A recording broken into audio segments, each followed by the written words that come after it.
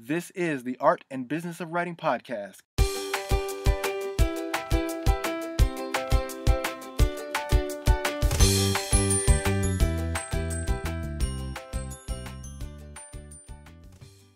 Okay. Jaynee Sasso has an extensive financial background and has served others as a financial professional through a variety of capacities over a 15-plus year career. She has earned her real estate broker's license, Series 6 and 63 securities, and life producer's licenses all before the age of 24. She has a bachelor's degree in accounting and an MBA from Liberty University.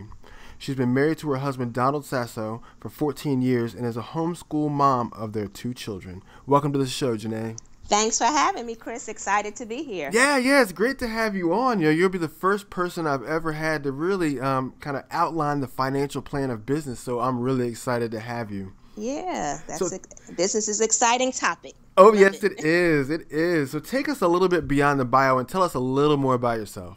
Well, I have had to leave college in my second year due to my caregiving responsibilities, caring for my grandma. And so with that, I had to find an alternate career path. And so entrepreneurship was that alternative because it gave me the flexibility to be able to, do what I needed to do at home as far as caring for my loved ones. But it also gave me the freedom to pursue my goals and to do that without necessarily having a physical degree. Most of the time when you start out in life, you are working for that degree to kind of validate you and hopefully, maybe give you some good insight on what steps to take once you leave that institution. Well, I didn't have that. And so entrepreneurship was a way for me to just kind of hit the ground running and just trial and error. Oh, I hear that. That's the beauty of entrepreneurship. It's one of those things where, it's challenging, but it's forgiving because you can make the mistakes. You can learn the lessons along the way and you can fine tune as you go. That's right. All right. So let's talk about the financial world as it pertains to setting up a business. A lot of writers who want to get started with developing their businesses either want to use it to manage their books or they want to do it because they want to contribute to publications. Mm-hmm. So I'm ready to take my writing seriously, okay? So what's the first step I need to do to create my business? Well, you need to, I know it's kind of cliche, but you do need to sit down and do just a quick informal business plan. What are you going to call your business? What is going to be the focal point of your business? What publications are you going to go after? Are you writing for business columns? Are you writing for lifestyle magazines? You really need to sit down and give it some thought as to what exactly you're shooting for. I know I'm a very goal-oriented person, so I have to have that broad picture in front of me to really figure out what it is I'm striving for. So getting that business name, sitting down with a professional to find out what business form you need to take. Is it going to be, a sole proprietor? Is it going to be an S Corp? Is it going to be a C Corp? Is it going to be a LLC? Sitting down with a accounting professional, an attorney to figure out what's the best course of action based on the goals that you have in mind. Okay, you touched on some good topics, and I want to actually get into those. First, with regards to my fictitious name, should I use my own name or should I create a name? Like, what are your thoughts on that? I'm just Joe Writer. It's just me. What do I do? I think it's more of a branding decision. Are you comfortable with just who you are as a person? Maybe you have a funny name. I know we've been watching this big debate about The View with Raven Simone and the name Walla Dramina. Maybe you feel like your name might, cause people to close the door. My mom owned a bookstore, and there were certain things that she would encourage writers to do. Maybe it's not such a good idea to, use your name or use even your, sometimes your face on your publication. Sometimes you gotta know the industry that you're in, and you gotta be sensitive that we do live in a world that unfortunately people, try to stereotype you and make decisions about you based on your name, based on how you look. So it might be to your advantage to give a pen name. You know, a lot of writers do that, so it's definitely nothing wrong. It just really depends on what you feel comfortable and confident in doing. Okay. Now, you mentioned having a plan.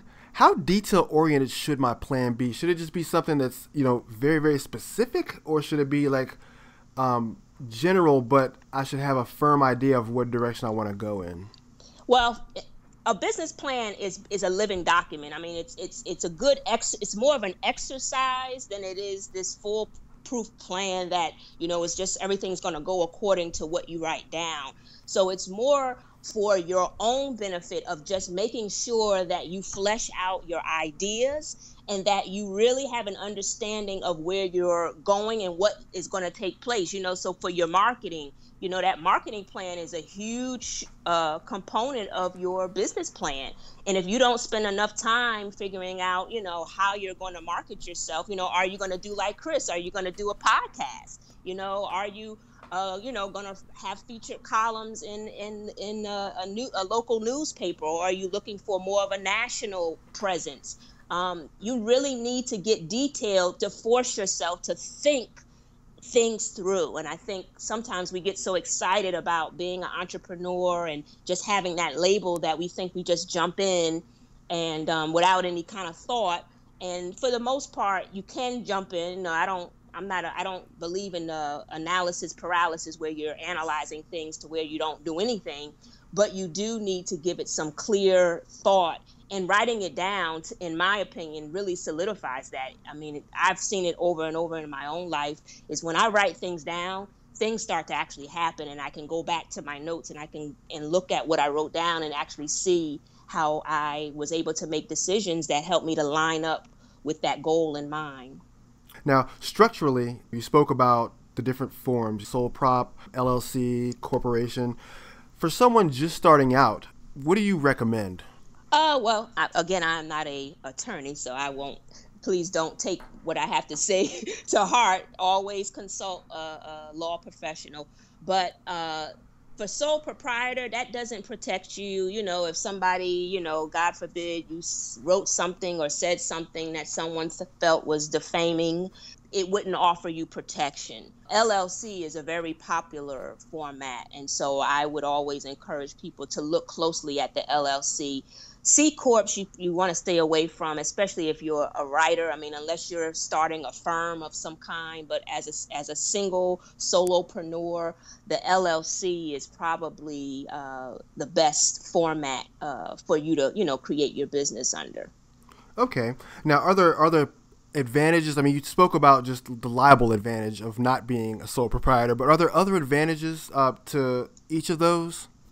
Yeah, well, I mean, if you're going to be a sole proprietor, that opens you up to a lot of liability. So if someone wanted to put out a suit against you, you don't really have any protection. But if you do a LLC, you do have the protection, but the format is not as complicated, meaning the documents that you have to complete. Like, so for example, if you did an S Corp, which is usually a small business corporation, it's a flow through entity. It goes to your tax return, but there you have to actually register with your state of corporation commission in your particular state, and that has fees associated with it. There's a little bit more paperwork involved. And so the LLC kind of gives you the best of both worlds, where you're not really having to get so bogged down in paperwork and pay an attorney to help you to complete these things, but you can really still have that protection, although you're not a sole proprietor. So it kind of gives you the best of both worlds versus being totally exposed as a sole proprietor, or being bogged down with paperwork and logistics of a corporation. The LLC is kind of in that middle ground. Okay. Now, you've used that word "no protection" multiple times when Mm-hmm. describing the when describing the solo entrepreneur who is just going to go sole prop. In terms of like no protection, does that mean that you said if someone happens to sue me, does that mean that my personal assets are also fair game? Yeah, and that's why a sole proprietorship is, kind of a iffy situation to be in. I mean, you might start off that way, but if you're really thinking that you're going to be doing this business not as a hobby, but as a business where you're really trying to make money, you're exposing yourself to risk. I mean, entrepreneurship is risky business. So you want to do the best that you can to protect your own personal assets from that of a possible suit that somebody might present in the future. Because I mean, these days it's very litigious society, and anybody can sue you for anything. Now, we don't even talking about whether they win, but the cost of just having to fight a lawsuit alone, that's time consuming and it absorbs your resources. So you need to protect yourself. You definitely need to protect yourself. And an LLC will give you more protection than a sole proprietorship would. Now, are there tax benefits? Yes. The sole proprietorship is just going to go on your Schedule C on your tax return, and you'll get to write off, your business expenses. All of the entities allow you to do that, but most people are more focused on the protection aspect of their own assets and the cost of not having to do that additional paperwork. But the tax advantages are the same. You're going to be able to write off, any business expenses that you incur. Okay. Now, with business, of course, comes record keeping. Yeah. No. Talk about taxes, and we're almost in that last quarter, so it's right around the corner. Absolutely. Now, do you have any recommendations for accounting software? I know a lot of businesses, when they first start off, they're using Excel spreadsheets and they're managing that, and they're putting receipts in a shoebox. Yep. And, Yeah. I see it all the time. What are your recommendations for record keeping in terms of like software and management? Well, I mean, one, if you're not into doing your own books and you really don't want to get involved in that, then it's best to outsource it, and so that you know that it's done right. But I like QuickBooks. I'm a QuickBooks expert, so and I'm an accounting professional, so I'm most comfortable with the QuickBooks because of its flexibility, and as it will grow with you as your business grows. So you can add on payroll over time. You can add on different modules to help you customize the functions within that software. And then there's things like FreshBooks that is out there that's more for the beginner that doesn't really have any accounting background. That's good, but the flexibility as you grow is not there. But it is a little bit simpler to use over QuickBooks because QuickBooks is double entry bookkeeping. It has that capability. And so, but what I like about QuickBooks is that you can invite your accountant on the back end when it's tax time, or if you're paying someone to do your books, you can have them go into your system remotely, and you can send them the file, and they can actually make changes and make adjustments and work along with you. And so that's what I really like about QuickBooks. And QuickBooks has been around forever, and it's just one of the better. I mean, it is one of the best softwares. I don't really have anybody else that I could say, they have something better than QuickBooks. QuickBooks is really top notch, and they have mobile capability now, so you don't have to be stuck at your desk with the traditional desktop version. You can download QuickBooks to your phone and get your financial statements and all of that stuff. So with the advent of technology, they've incorporated all of that and taken that all into consideration. Now, what are some of the important functions that I would use in my business that are in QuickBooks? Well, if you're not doing traditional accounting, which is double entry bookkeeping, which probably most people will not do, it allows you to basically do debits and credits, write checks, take deposits. And when I started out in business, that was all I did. I didn't know anything about double entry bookkeeping.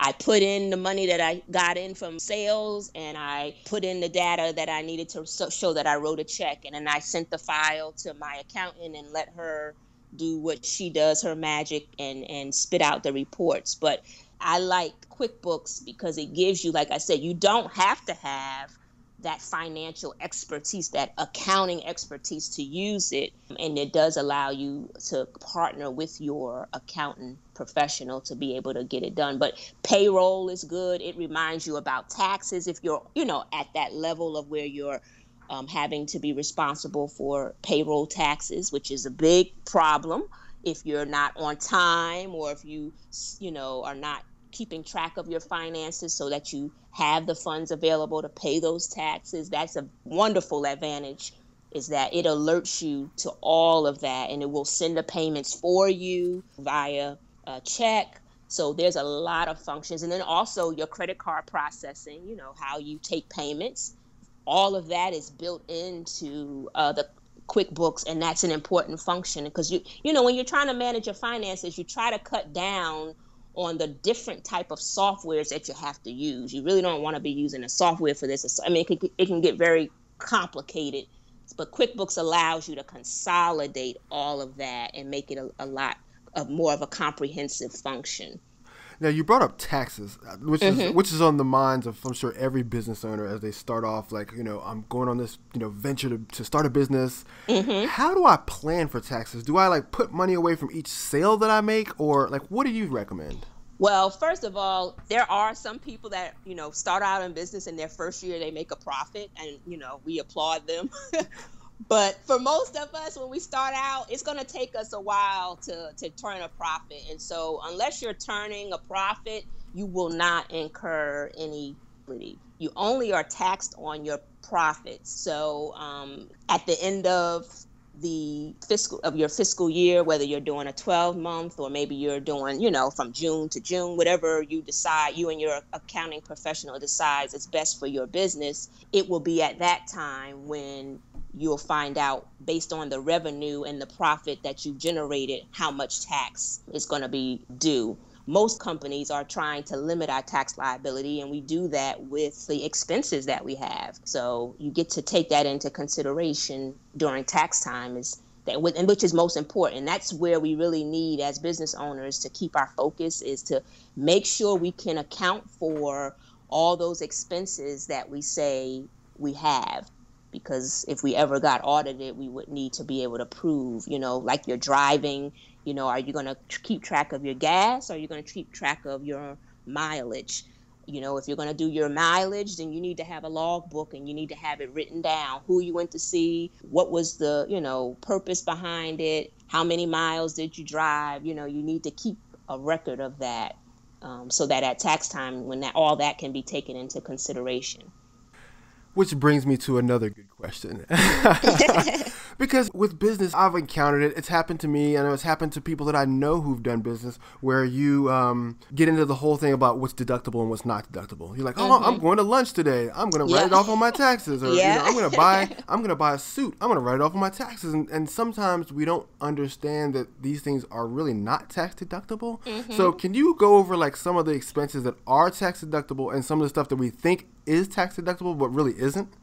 Well, anything that you are doing as a way to promote or initiate a sale of your business, that's going to be tax deductible. So you brought up a good example, because especially in a lot of network marketing and home-based businesses, and I was a part of many of them early on in my 20s. And the big thing was always, you can have a vacation and it's a business trip, and you write that off. So, or you went out to eat and, you handed out a business card and therefore you can write it off. And you have to be mindful of, are you going to be conservative, or are you going to be a little bit more liberal in your what you consider to be a business transaction, a transaction that is designed to help you to push your business forward. So yes, if you hand out a business card at a dinner and you're talking business, then yeah, it's a business dinner. And you can definitely put that on your tax deductions as part of your expenses. Entrepreneurs, we eat out a lot. So yes, you're probably going to have quite a bit of entertainment, or those type of things on your credit, on your tax return records. But you just have to talk with your accounting professional to find out what they feel is best. Sometimes there can be little triggers, if you have too much. Like when I first started out in business, I had an accountant that was pretty conservative, so she didn't take too much risk. So she would only I might spend, let's say, $3,000 that year eating out, but she would really only take about 2,000 of that, just because she didn't want to flag the IRS to make them look at me a little closer. So that's when your accounting professional can come in. But at the end of the day, you want to be legitimate. You don't want to take your family out to dinner and then call that a tax deduction, and you didn't do any business. Your car, are you leasing a car, buying a car? Are you using your car for business? If you're using a car for business, then a portion, and you're using it also for personal, then a portion of that expense can be tax deductible. Your home, if you have a home office, if you meet those standards as set out by the IRS, then yes, a portion of your home office expense can be tax deductible. So as long as you're using things for your business, it's definitely eligible. But once you sit down with your accounting professional, they'll really find out what you need. Do you have what you need to prove that you're actually using that for business? Because that's all it comes down to. For me, if you can't document what you're saying, then I have no leg to stand on if the IRS comes back and audits you. And so I'll advise you that, that's not a deduction you want to take unless we have the documentation to back it up. Yeah, I don't think anybody wants any part of that, huh? No. So document. Yes. And as far as like documenting those things, like where am I storing that? Do I put that in a flex file? How do I keep my receipts and all those things throughout the course of the year? Well, I like these new receipt scanners. I think those are wonderful because paper, fades, it gets soiled, things get lost. So you have to figure out a system that works best for you. I'm just old fashioned. I keep my hard receipts, but I also do my own bookkeeping. So I'm able to enter my data every month as I go along. And so I think a big part of the problem is going to be if you're not keeping records month to month, if you're only entering all your data at the end of the year so that you're handing your file over to your accounting professional, or maybe you're not even doing that. Maybe you're just, like you said earlier, taking that shoebox and handing it to your accountant and saying, here, you figure it out. But I found out early on as an entrepreneur that when I did that, that cost me a lot more money. So I quickly learned the importance of having my stuff in order on a month-to-month basis by entering it into my financial software, whichever I had chosen to do. So you don't want to go the whole year and wait to the end of the year to try to pull everything together, because you're going to lose stuff. You are going to forget. We think we're not going to forget, but you are going to forget. And I like to keep my receipts also, and I write a little note. Who did I go out to lunch with? What was it about? And that kind of helps me also. So if there's ever a question, I can put my hand on it and get the answer pretty quickly. But bookkeeping, I think, is a huge deal. And I don't think enough of us are really taking that seriously. Yeah, you raised a good point there. And I noticed you talked about just kind of keeping track of your accounts. How often should I look at my money? As an entrepreneur, like how often should we be checking our balances, looking at our budgets? And then even beyond that, the question after that would be, how do we create a budget, like, and why it's important? Well, you need to check regularly. And that's something that I did not do early on as an entrepreneur. I really looked at my business finances as only being a tax issue. Handing it to my accountant and saying, okay, do I owe any money? That was my main question. But I did not monitor my finances to the point where I could make good business decisions. Am I losing money in a certain area? Is maybe my merchant fees, are they too high?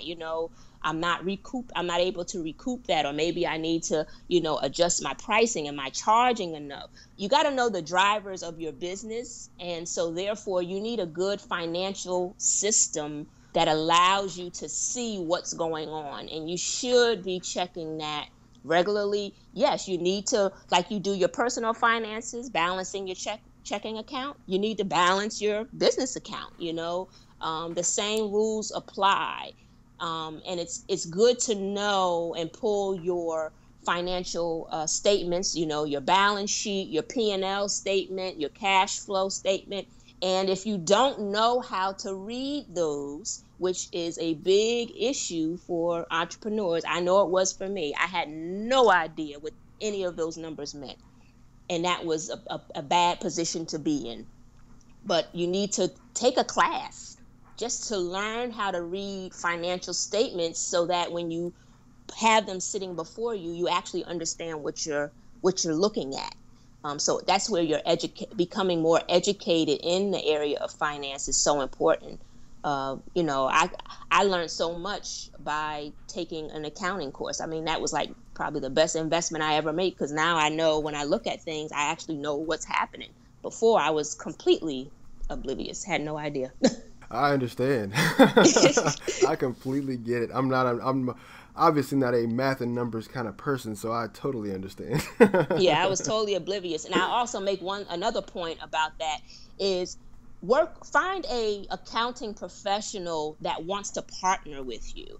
I had an accountant, but she was not a partner. She was just doing what she needed to do to get my taxes filed.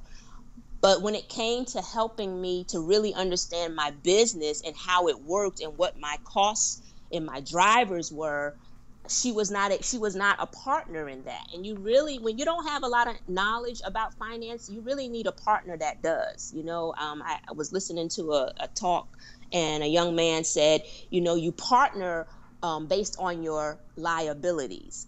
What are you not good at? So if you're not good at money management, finances, then you need to find a partner that is, so that you can be strengthened in that area. So that's when you're looking for a accounting professional, that's what you really need to look for. I like that, just the idea of having someone cover your back door. Mm-hmm. Now, let's talk about budgeting real quick. That was the second part of my question. Yeah. How do I develop a budget for my business? That's where you can go back to your business plan, your business model. Hopefully you've built some kind of business model to see, what your costs are, and your pricing and all of that. And then you can kind of estimate, after you do some research, what it's going to cost you to run your business. What's the cost of you providing a service? If you're writing, then your time is the asset that you're spending to be able to produce a piece of work. So how much is that? What are the costs of that? Sitting down and saying, okay, marketing, what am I going to do for marketing? Okay, how much does it cost? Okay, I'm gonna put an ad in the paper. Just say you might want to do that. Okay, well, how much is an ad gonna cost? Oh, $1,000. Well, we all know in marketing, you have to do something consistently before it actually pays off. So if you're going to do an ad $1,000 a month, then there you go. You have that line item. So coming up with your line items as to what you're anticipating you're going to spend is where you really need to start. And that comes into your planning process. Now, let's talk about banking in terms of how do I choose, or what criteria do you recommend for choosing a bank? I really go down to relationship. What is their customer service? Because time is money, and if I have to fight through too many levels to get answers and get problem solved, that's a problem for me. And so depending on what your needs are, if you're like me and you like to just get stuff done and you don't want to have to go through a whole lot of rigmarole, then maybe sometimes a smaller bank might be best. But with smaller banks, sometimes they're not able to offer a wide variety of services as compared to the larger banks. So it really depends on what your preferences are and what you envision needing for your business maybe in the next 18 to 24 months. If getting a loan, a SBA loan, is important to you and that's part of your plan, then you need to be with a bank that has no problem funding those type of loans. If merchant services is something that, credit card processing, and you want a merchant account because you have a brick and mortar business or what have you, then you need a bank that might be able to provide that service. So it really is going to depend on what's valuable to you as far as services and the customer service. I know when I opened my business account, one of the relationship bankers was like, "Hey, how about a line of credit?" You know, so she wanted to get me to get a credit card for my business. What are your thoughts on running businesses on credit cards? I think that's a very dangerous and slippery slope. There's plenty of stories that people have done it, so you cannot say that it's just totally wrong to do.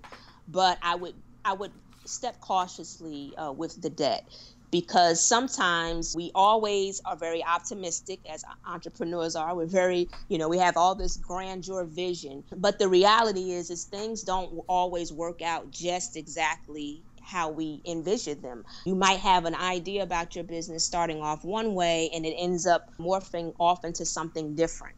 And sometimes, that can cause maybe revenues not to be what you anticipated. And now you have these credit card liabilities looking at you. So I would just step cautiously and know what you're able to handle should your business not be able to generate what you need in order to pay those debts, and how much of your own personal monies are you willing to put forth to help carry your business for a little while. My last question for you, just kind of aside from just the naming of the business, the structure, the taxes, the accounting, what other tips or guidelines do you offer for entrepreneurs listening to this episode? Yeah, you got to stay focused, and you got to really, I'm a big stickler on the financing. I don't understand how you can run a business and not know how much you're bringing in and how much is going out. And more importantly, how it's going out. What are you spending your money on? Are you buying swag? Are you buying, are you spending money on pins and with your logo on it? Are you, getting pencils and pads with your logo on it? And is that really giving you a return on an investment? To me, as entrepreneurs, we got to be lean. We got to be running lean machines, and not, when I first started out my business, when I was in my 20s, I spent a lot of money on a lot of junk, and it did not bring me any revenue at all. But I just thought that was what you were supposed to do. I didn't have anybody to tell me different. But the second go round, I learned that, those things, they're nice and they're cute, but that's not necessarily where you need to invest your money. So look at things when you're spending money, look at it as a return on your investment. If I give this pen out, what's the likelihood that person is going to call me and, and do business with me that's going to generate some revenue? When you start to look at things from an investment perspective, it really helps you to make some changes in your decision making. I'm glad you brought up return on investment, because that's a really important thing. A few years ago, I had to buy a new computer, and part of my kind of calculation to buying this computer was I had to figure out how many jobs it was going to take me to recoup that money. Yes. Exactly. And most people don't think of it that way. They just say, I need a computer, so I have to get one. But what are you going to do to generate that revenue? You're right. To cover that computer. You're exactly right. So yeah, it's just one of those lessons that you learn as you go through business. That everything has a price, and at some point you have to, for everything that you put out, or every service that you buy, or like you said, the swag, you have to figure out, okay, what is the cost? What is the cost to me? Because yeah, I'm paying physical cash, but I've got to return service to get that money back. That's right. So I've got to I got to sell X amount of books. I've got to sell X amount of stories. Exactly. Exactly. It's really important to watch your money. I mean, because it gets away from you so fast. And most of the times we don't have good personal finance habits, and what people don't realize is those habits actually transfer over to your business. So the way you manage your household finances, that's more than likely how you're managing your business finances. So if you're struggling on the personal end, you're probably going to end up struggling on the business end as well. I mean, I've coached people, and they've repeated habits and patterns in both areas. So it's something that you definitely need to catch early and get a handle on. Well, I'm glad you talked about the financial side so much. I was listening to a podcast episode where Damon John said that was, for him for a while, that was one of the biggest stumbling blocks. But once he figured out that, he said he couldn't believe that he went so long without financial literacy in his business. Yes, it's amazing. I'm telling you, when I got my degree in accounting, it was like my eyes opened up. It's like, that was like, wow, look what I was missing, and all the poor decisions I made just because I lacked the information. I lacked that knowledge. All right. Yep. So, all right, guys listening, go take a financial class, Yeah. get a book on finance, really become a student of finance, because it's what's going to really jumpstart your business. Definitely. Definitely. Jaynee, do you have any closing wisdom that you want to share? Yes. Let's see.